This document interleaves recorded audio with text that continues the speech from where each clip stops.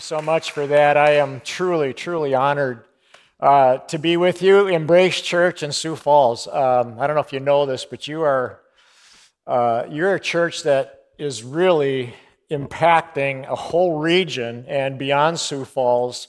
It's remarkable to watch. It's really unheard of. You may not know this about yourself, but this church is really, really doing an amazing job throughout the region, honestly. So I was just so grateful to Adam and his staff, the board. I've met some of your board members, right on point. I believe Adam, by the way, is one of the best communicators and leaders in the nation today. Top 1% in churches today. You may not know that, yep. And his wife, Becky, and their 4 kids, just amazing what God is doing through all of you. And then just surrounding himself with a great staff, Travis, Brian Rock, others. Again, just truly thank you for having me. Here's a couple of shots of my family. My wife next to me, Laurie, of 46 or 7, I can't remember, 46 years, I think. My mom is 94, walks 3 miles a day, 2 pots of coffee every single day is a must, and that's the secret, I think, to her longevity. Here's the rest of my family, my son David on the left, my daughter on the right, and their spouses and 7 grandkids. And then here's my hunting dog, Blue. He's the most important part of the family. Oh, you gotta love him. By the way, I absolutely love your state for a variety of reasons. I come out hunting here 4 or 5 times a year with the dog, and Yukon filled with stuff, and just love your state. Huron, Brookings, Mobridge, Pier, a few other places I've been to. But anyway, thank you for having me. It's a great day to be here. I grew up playing basketball. It's always been my favorite sport. And so in 2018, when I got invited to the Minnesota Timberwolves' first playoff game in 8 years, I was absolutely thrilled. I had a second row seat to watch the Wolves take on the Houston Rockets and James Harden, who was that year's MVP. And the atmosphere was just bonkers. I was waving my towel. I was fist pumping like a little kid. I high-fived a 70-year-old lady, total stranger, which is why I was so embarrassed when this photograph wound up on the front page of the Star Tribune. As you look at this scene, clearly this is a group of people who have some issues and need some help. I mean, take example, this guy right here works for Adidas, actually, carrying a man purse. I mean, that's fine, I guess, but who carries a man purse to a basketball game? These 2 guys should be in anger management. They were just right next there to Harden. This woman's calling, for another drink, and she may have an issue or 2, I'm not sure. James Harden, that year's MVP, dated Khloe Kardashian. If that's not a cry for help, I'm not sure what is. But then there's me.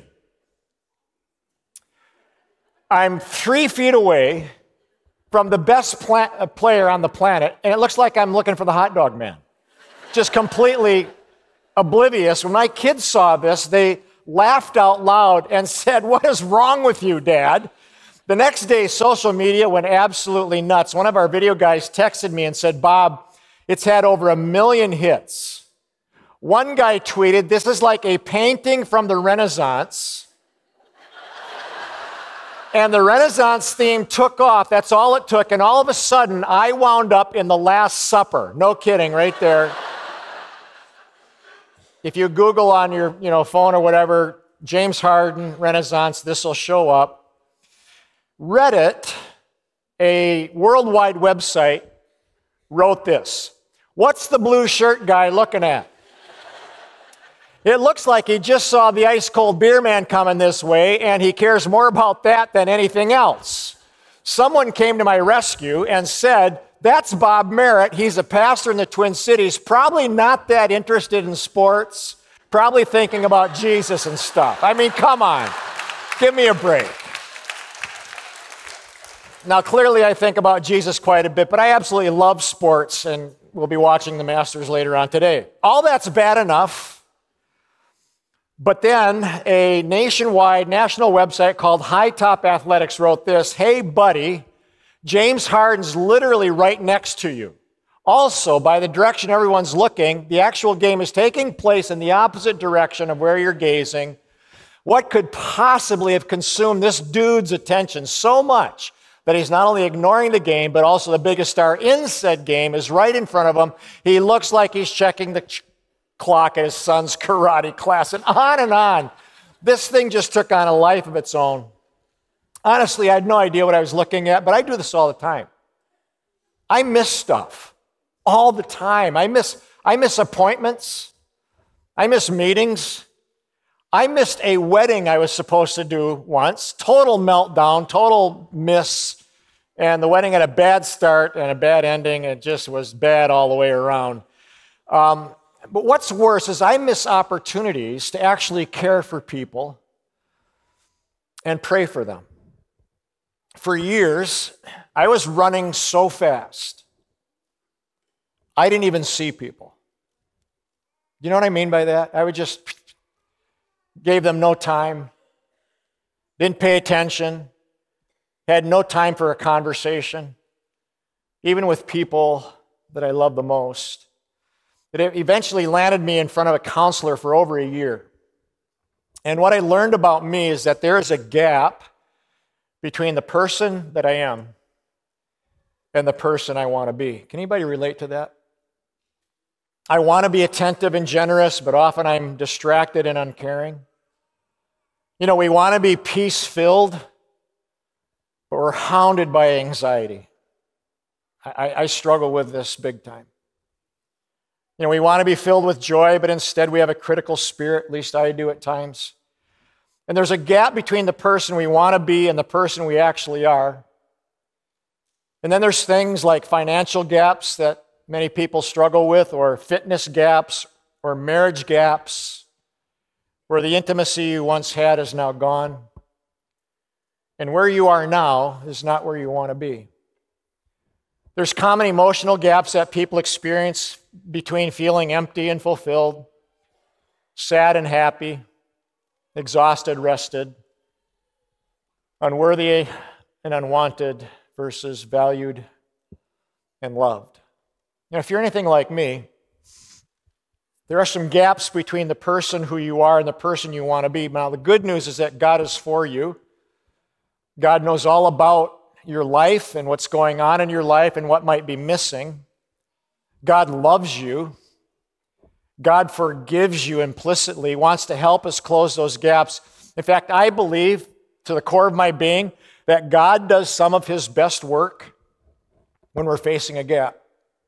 When something is missing in our life, we feel like we're alone or we're empty or something is off, I believe that is an opportunity for God to speak and to do something unique in your life. There's a woman in the Bible who had enormous gaps. She was desperate.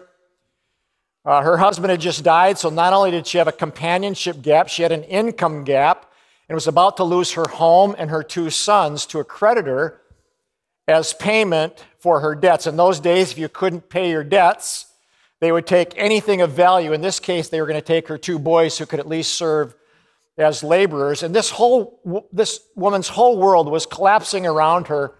And we pick it up in 2 Kings chapter 4. It says this, "Now a wife of one of the prophets went to Elisha for help, saying, 'My husband is dead, and you know that he was a loyal servant of God, but now a creditor is coming to take away my 2 boys to be his servants.' And Elijah said to this woman, 'What can I do for you? Tell me, what do you have in your house?' She answered, 'I have nothing left in the house.'" And isn't that how we feel when we have a gap? I've got nothing. I've got no energy, no answers, no hope. I can't tell you how many times I have felt like I've got nothing left. No talent, not a single new idea. In fact, in the green room before coming out here, I just have all these anxiety things going on inside of me. Do I have what it takes? God, you're going to show up? To quote my wife, I'm just a bald little man. And she says that in an endearing way, but I don't feel like it's endearing much when I hear it. But that's this woman, and some of you might feel that way about a family matter or personal problem that nobody knows about. But did you notice the first thing that she did? She went to Elijah and asked for help. And I love this. The first way that God closes a gap in our lives is when we ask boldly. God says in Psalm 2, ask of me. He just says, ask and see what I'll do. And I love that. The power in this little word ask is amazing. The question I would ask all of us here to consider, including myself, what would you ask God for if you knew that He would do it? You know, Jesus wants to fill us with His love, joy, peace, and power, but do we ask Him for those things and ask continuously? I don't know about you, but I need God's peace every single day, and I leak. You know, in the morning I'm pretty good, but by the end of the day my peace is gone oftentimes. I wonder what happened to me. I'm edgy, I'm critical. Seems like I'm a totally different person sometimes. I need God's love, joy, peace, and power to fill me every single day. And so the first thing in the morning, several times during the day, I'll ask God, just give me your peace, please. And renew my joy. Renew a spirit of love, kindness in me. I love in Luke 18 how, you know, Jesus encounters a blind beggar sitting by the road, been blind all his life, and he calls out to Jesus, have mercy on me, and Jesus stops. He looks at the guy, again, he's been blind all his life, and he says, what do you want me to do for you?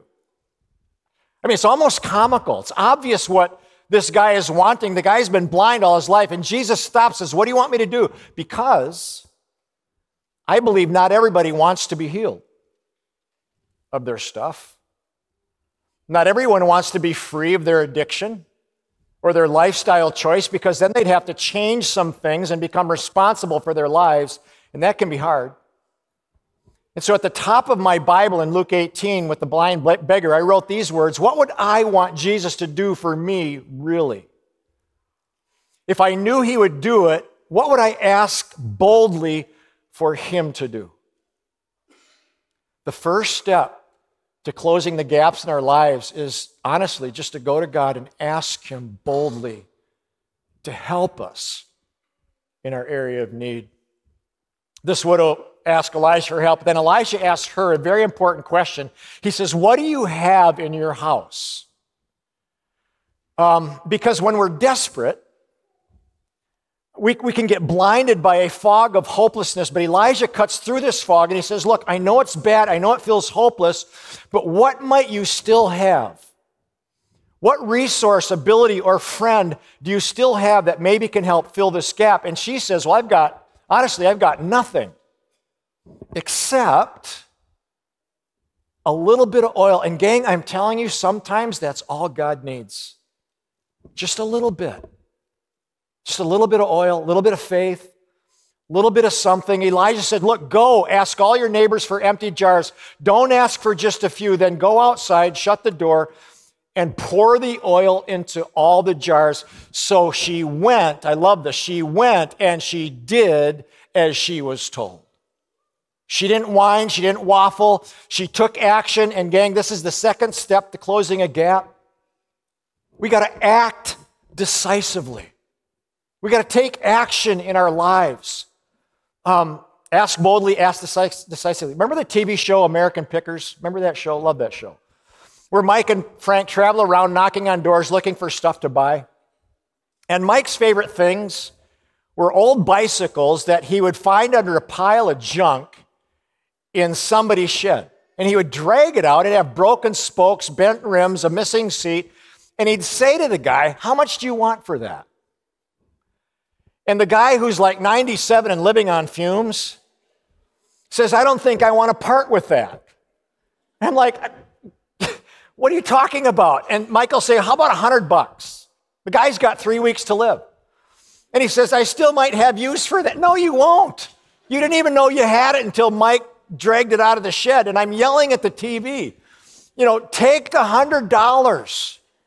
Go buy yourself the best steak in town and just enjoy your last few days on planet Earth instead of hanging on to this piece of junk.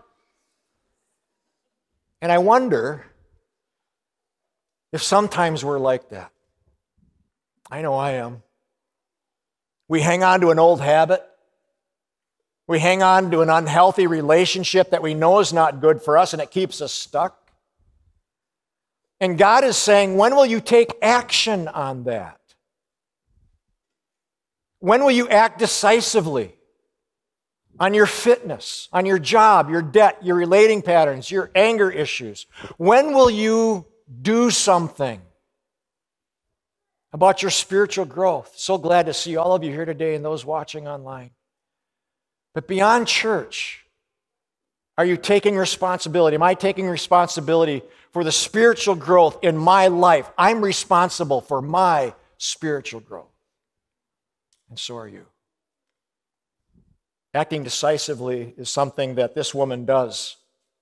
It doesn't make sense to fill all these jars with just a little bit of oil. It doesn't make any sense at all. But she acted decisively without knowing the income and maybe the outcome. And maybe some of you are thinking, come on, Bob, this is a great Bible story and all. But even if it's true, things like this don't happen today. Well, here's what I think. Honestly, it's very simple. I think the same God who filled our oceans with wildlife and things that are just unimaginable can fill a few jars of oil. I think the same God who put our world, this planet, in play. We are spinning right now as a planet Earth at 1,000 miles an hour. We're spinning 1,000 miles an hour and also rotating 66,000 miles an hour around the sun. Never came off course. Stays right on course every single day. Why? Because God just put it into play. Gravity works, oxygen works for life to exist. It's incredible.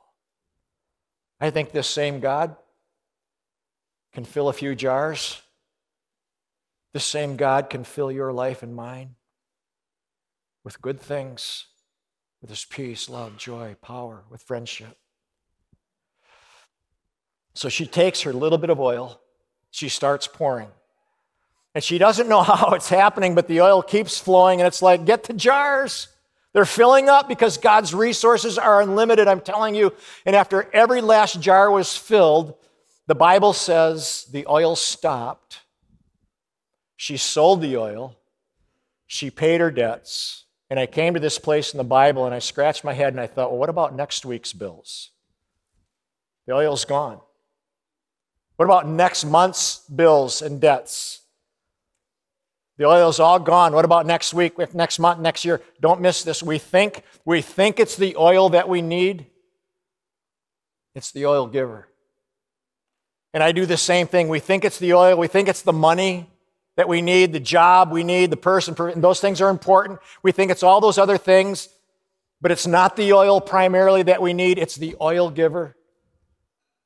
The oil stopped, I believe, with the last jar because God wanted her to know that He can be trusted for the day. There will always be enough for the day for those who trust Him. Friends, it's not the oil primarily, it's the oil giver who, if we trust Him, will meet us and He will fill us with whatever we need for each day.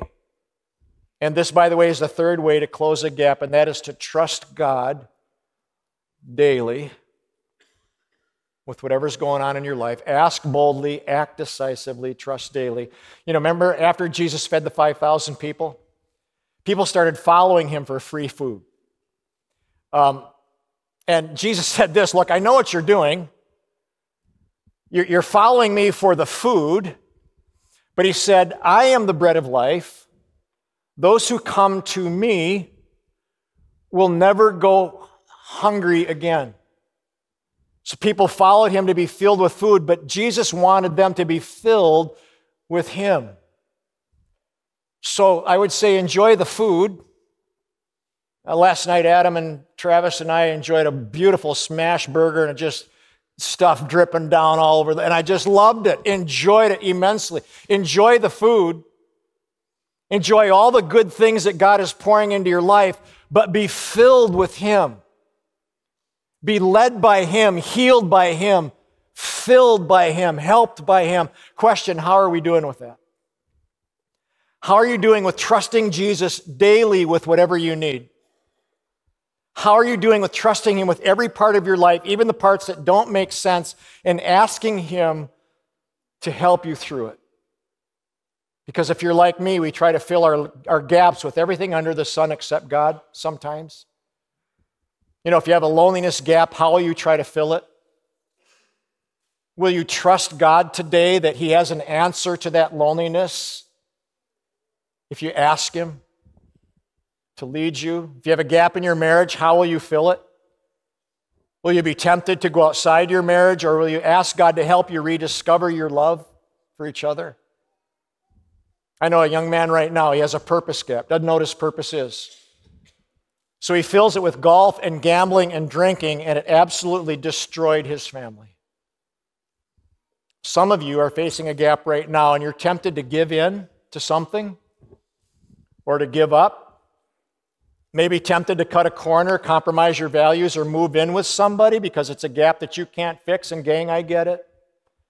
And I don't know why certain gaps happen sometimes, but no matter your situation, I believe God wants to fill your gap. Every one of us. God wants to fill you. The oil giver wants to fill you with His perfect love and His perfect provision. But maybe He's asking you to finally trust Him. Because maybe it's the right ask, but the wrong time. Isn't this true? Sometimes maybe God wants to grow something in you before He gives something to you.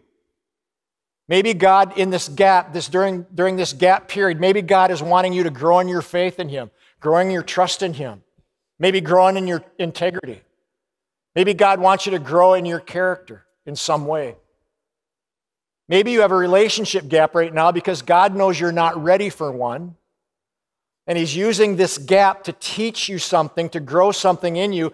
And then you realize that what God grew in you during this gap is what you needed more than anything else to succeed in all areas of life.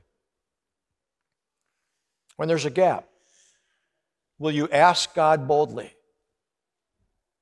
You know? Will you act decisively? Do your part. Will you trust Him daily? 4 years ago, our daughter-in-law was 4 weeks pregnant, and she and my son David faced a gap that they couldn't fix.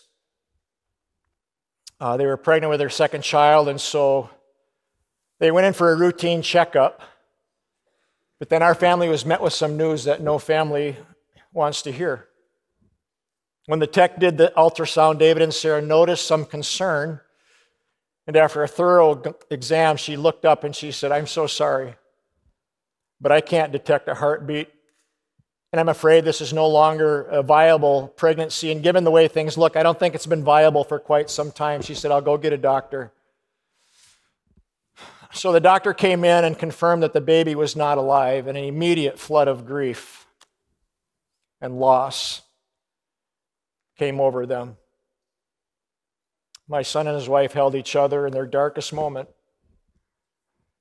And the doctor lovingly explained the options. You know, they could take medication to start a miscarriage. They could give the baby time to expel naturally, or they could have a DNC to remove the baby surgically. That was on a Monday. So they scheduled the DNC for Thursday. They gathered their things. They walked down the hospital corridor under the darkest cloud of grief. Phone calls were made. We all cried. I cried on the phone as I told my son how much I loved him and would be praying for him and Sarah. And then I was very careful how I said this, but I said, "David, I don't know why this is happening, but I know that God is with you. I know that God is powerful. I also believe that God can and will at times do miracles, so I hope it's okay. But I'm going to be praying for a miracle. God raised Jesus from the dead. He can raise this child, not saying that He will, but that's going to be my prayer." The next day, my son didn't have peace. He said that something wasn't right, that he had a prompting from God that was essentially urging him not to accept the report that their baby was no longer alive. He wasn't in denial. My son's a lawyer downtown Minneapolis. He's a very rational person, but he said, I had this prompting from God that was so strong, I couldn't ignore it. So they asked for another ultrasound on Wednesday, the day before they were going to go in for a DNC, that before they expelled the baby, they insisted on having one more ultrasound. And on top of their chart, it said this: ultrasound, confirm pregnancy loss, patient request, which means it wouldn't have happened had they not asked for this second check. So they went back to the same room. The tech said she would make it fast and get a picture that they wanted. She applied the monitor, and suddenly there was a flash on the screen. Being very careful, she paused, she stared at the screen, and then she said, "That's a heartbeat. This is a viable pregnancy." And then she said, "I'm so sorry." And David and Sarah were in tears. They said, "Don't be sorry. This is the best news we could possibly have received." The tech ran out to get the doctor who was headed for surgery. He couldn't really be bothered, but she said, "You need to come. The Merritts have a heartbeat." And when he came into the room, he verified what he saw, and he said this: "I've seen a lot in 30 years. This is top 3. See you in a week." In the days that followed, their case was sent to Yale University, studied by 10 experts. When they compared the pictures of Sarah's womb from Monday and Wednesday, the experts said this: "The only explanation we have is these are 2 different wombs. These are 2 different moms." Of course, they weren't. There wasn't an equipment detection failure. The doctors and techs did everything right.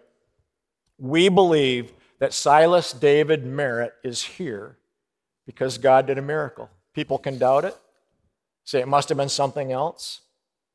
But I sit here in full belief that God brought a dead baby back to life.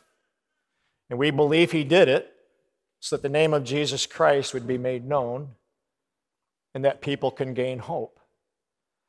I want you to know that our family discussed at length whether to share this with all of you, because we're fully aware that some of you have prayed those same prayers and a miracle didn't happen. And even now you're grieving and questioning God's goodness or if He's even real. And all I can say is I'm so sorry. Some of you have tried to have a family. Some of you have lost a child. And I understand. It's absolutely heartbreaking. I've stood next to young parents who had to bury their child. Hardest thing I've ever done. And it's not because someone's faith is stronger or weaker than somebody else's faith. Hear that. It's not about how strong your faith is. Our daughter lost a baby. Their faith is just as strong as David and Sarah's faith. We prayed the same prayers for a miracle, but it didn't happen, and we don't know why. I don't know why God allows one outcome over another. I don't know why tragic things happen to good, godly people, except that we live in a broken world. And one day God's going to clean up the whole mess. But until then, we're subject to heartbreak. I don't know why God chose to intervene for David and Sarah. All I know is that God answered their prayers and He did a miracle, and that a miracle most likely would not have happened if David and Sarah didn't believe in prayer and didn't trust God daily. Gang, we just believe that because they asked boldly and trusted God fully, that God's favor showed up in our family in a miraculous way, and that it would not have happened otherwise. I still believe that nothing's impossible with God. I really do. I still believe in Romans 8:28 that we know in all things God works for the good for those who love Him. Not all things that happen to us are good. A lot of hurtful, harmful, bad things happen to every human being, but I still believe that in all things that happen to us, God is working for the good for those who love Him. We don't understand why we get hurt sometimes. We don't understand why there's loss sometimes, and sometimes we won't know until heaven. But God is still at work for the good of those who love Him. So don't give up on God. Don't cut a corner, compromise your values. God can still do the impossible. He's still at work trying to bring about good, even from the most heartbreaking things that happen to us. Gang, if you're facing a gap today, God is for you. God loves you. God is able to close that gap. Will you ask Him boldly and keep asking? Will you act decisively? Do your part. Show up. Do what you got to do. And will you trust Him daily? It's not the oil. It's the oil giver. And you can count on Him. He's faithful. Father, thank you so much for your love for each one of us. We're all very uniquely created in your image. We all mess up. We all get hurt. But God, thank you that you love us and you're willing to heal us and lead us through these heartbreaking gaps that all of us encounter in life. I pray that we'll ask you boldly, that we'll do our part, act decisively, and learn to trust you daily. We pray these things, Father, in Jesus' name. Amen. Hey everyone, it's Adam from Embrace. If you enjoyed today's message, make sure to subscribe to Embrace's YouTube channel to stay updated. You can also click here to check out other videos. Thanks for watching.